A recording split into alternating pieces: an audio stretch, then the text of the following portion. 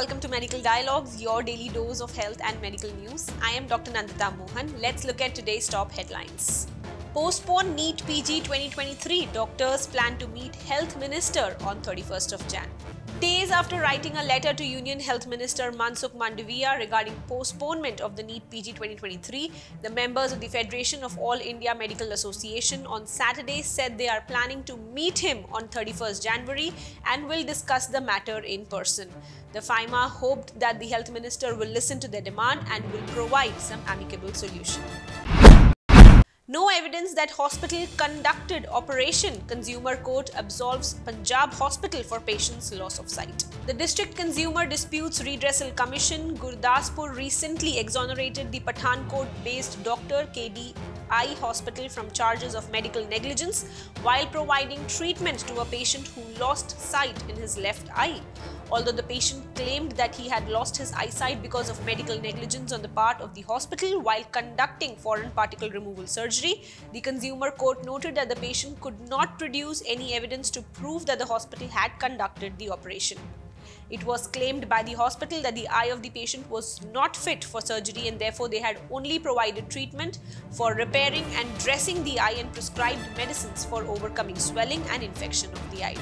After perusing the records, the Consumer Court opined that the hospital and its doctor religiously performed their good angel-like duty as always been expected of the most noble medical profession and its practitioners. Maharashtra rules for recognizing FMGs not binding in Karnataka High Court. The Kalaburgi bench of Karnataka High Court recently dismissed a plea by a medical graduate from China who questioned the decision of the State Health Department for rejecting her application for the post of medical officer. Challenging the decision of the state of rejecting her application on the grounds that she had graduated from a university in China, the concerned foreign medical graduate had pointed out that the state of Maharashtra recognizes the medical degrees from foreign university for appointing medical officers. However, the High Court bench dismissed the contention and observed that the eligibility criteria applicable in case of Maharashtra is not binding for Karnataka. Weight loss surgery extends lives, Utah study finds. Weight loss surgery reduces the risk of premature death, especially from such obesity-related conditions as cancer, diabetes, and heart disease, according to a new 40-year-old study of nearly 22,000 people who had bariatric surgery in Utah.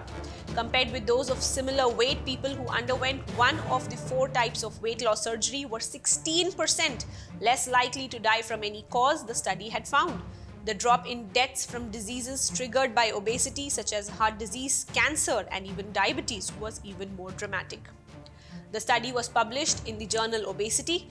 4 types of surgery performed between 1982 and 2018 were examined in the study, including gastric bypass, gastric banding, gastric sleeve, and duodenal switch.